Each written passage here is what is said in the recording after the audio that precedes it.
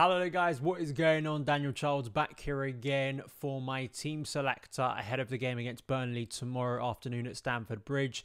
The run-in begins here and Chelsea have a great opportunity to start that run-in by building some really good momentum against one of the weakest teams in this Premier League that we beat pretty comfortably away from home earlier in the season. And in terms of European qualification, in terms of the results we've seen from teams around us, above us, you know, we've noticed how quickly that gap can close if you just win your games, which, you know, sounds very simple, but especially at this time of the year with some of those teams, the likes of West Ham, the likes of Brighton, that have kind of been flagging in recent weeks, Chelsea really need to capitalise on this because there is actually, you know, you can throw Man United in there too, but you look at Sheffield United, Everton, some of the teams we're playing in the next run of games are games simply maximum points are required. It has to be maximum points if Chelsea have any hope of salvaging something from this season, especially from a Premier League point of view.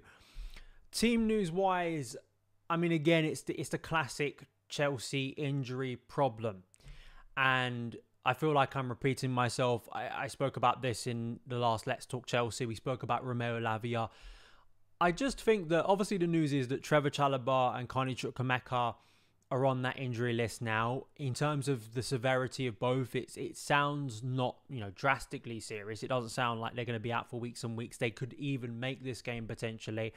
But it just, again, it highlights how fragile this group of players is. And you look at that list that Chelsea have released from the start of the season, it's kind of, you know, at the time, I know there was a justification from some inside the club of maybe releasing it because, you know, it gives a little bit more transparency.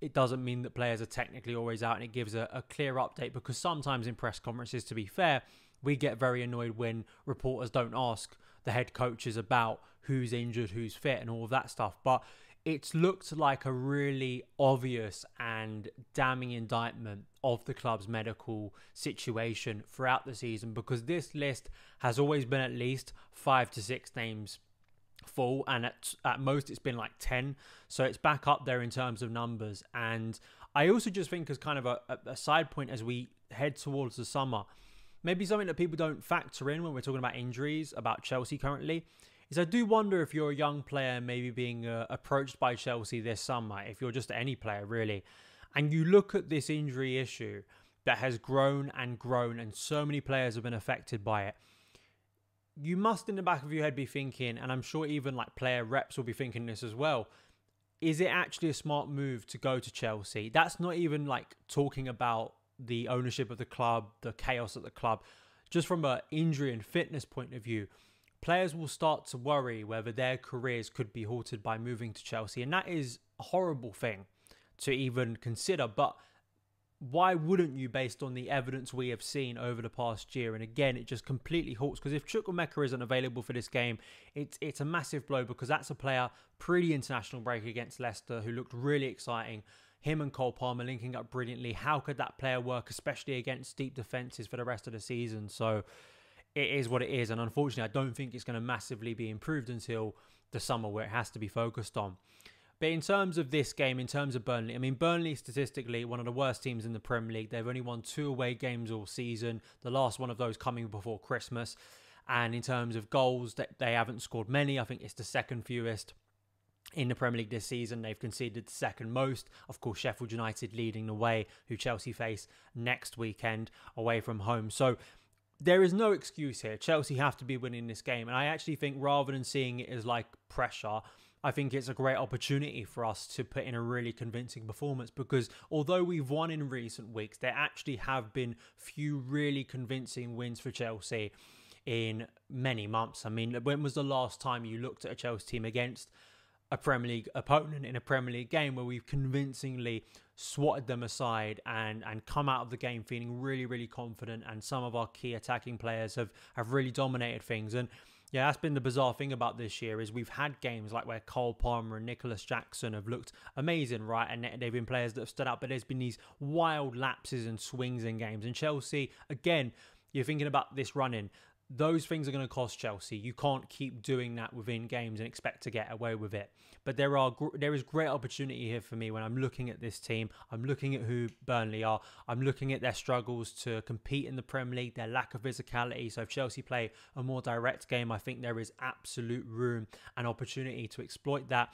And also some of the players who got some real boost during the international break. So my team, you have to factor in, of course, injuries, but there are some players available. And I also do think there are some players who deserve to start this game based on recent performances. So in goal, obviously, Petrovic. For me, unless Petrovic gets injured, unless he gets suspended, this is the first choice goalkeeper for the rest of the season. And I'm going to keep on saying that because I don't know what the argument is against it. Because as we saw again against Leicester pre-international break, Pochettino, I don't know how much more evidence he needs that he's got a first choice keeper. His name is not Robert Sanchez. And we won't see that probably. This question will not become relevant, unlikely until that semi-final against Man City. But to me, it's just obvious. Then moving on to right back Malo Gusto, holding the fort until Reece James is back and doing a fine job at it. Axel Disasi, I think, will keep his place in central defence alongside Benoit Badiashile, who is actually off that injury list. And, I prefer him starting this game on the left side of Chelsea's defence other than Thiago Silva. That was a back two that had that brilliant, dominant performance away at Aston Villa. And because of Benoit's injury since, we haven't been able to see it that much. So hopefully we can see it if Trev is not fully ready for this game. Ben Chilwell got a knock with England international duty, and Cucurella has been playing the last two games, so I suspect that Cucurella will keep his place. In central midfield, I mean, it is slightly risky because you have both Moises Caicedo and especially Enzo Fernandez returning late from international duty, but because of the lack of options in this area, I do think that Enzo and Caicedo will start this game. Then maybe you're looking later in the game of how you could rotate off the bench to then maybe, move Gallagher a little bit deeper if you need to. Because the options in this area, very threadbare in terms of central midfielders. Even players that, you could promote from the academy or ones that have been in and around the first team, like Castledine, for instance, are players that you'd sort of more associate playing further up the pitch. So it's been a really difficult area, I think, for Pochettino in recent weeks. The three-binder striker, I think, obviously Cole Palmer. This guy is contributing goals and assists on a regular basis. When he plays, he impacts the game. And I think just praying and hoping he remains fit because he is the difference maker. And I think in this type of game is a real nice parallel because I believe he scored his first Premier League goal, first Chelsea goal against Burnley from the penalty spot back in October, which feels like a long way away now, given how far Cole Palmer has come as a Chelsea player since that day. And just an amazing player to watch at his best. I think Gallagher keeps his place as number 10 here. If Chukwuemeka was fully fit, then I think there would have been a shout for that. But I think Gallagher keeps his place. Left wing for me has got to be Mykhailo Mudryk. He scored a historic goal for Ukraine, obviously, to get them to Euros this summer. And you look at his form in recent weeks, and yes, partly that has been him playing a more central role. But, I also think that there is room for him to rotate with the centre forward in this formation, and obviously that's going to be Nicholas Jackson. So Jackson likes to drift to the left. I think Mudryk could easily go into a central position. But then I also look at the way Chelsea easily exploited Burnley, especially out wide, Vitinho at the fullback. And they just really struggled when Chelsea played out wide. And I think when you look at a player like Mudryk, when you're looking at his speed, how much of a difference that could make and how those two players could really impact things. So I'd be excited to see Mudryk start. And I think it's important in a game like this to give Mudryk that start because Sterling playing is a political move. I don't think it's one based off form. I think it's one based off trying to say again to maybe Chelsea fans, listen, Sterling's going to be here for the long term and Sterling wants to prove himself again. And I want Sterling to do well. I want any Chelsea player to do well. But we're not talking about performance or output here. Sterling has not provided that, unfortunately, in recent weeks compared to Mykhailo Mudryk, who, when you contrast that with the lack of starts, the lack of minutes, looks like a more impactful player. So for me, he has to start. And as I've already said, Jackson starting this game too. He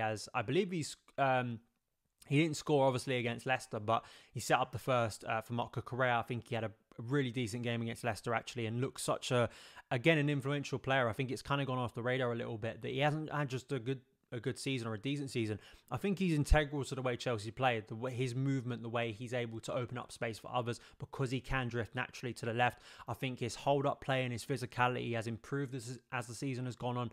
So I think this is another great opportunity for him to get on the score sheet. So that is my team. Let me know yours in the comments below, and I'll see you again very soon. All the best.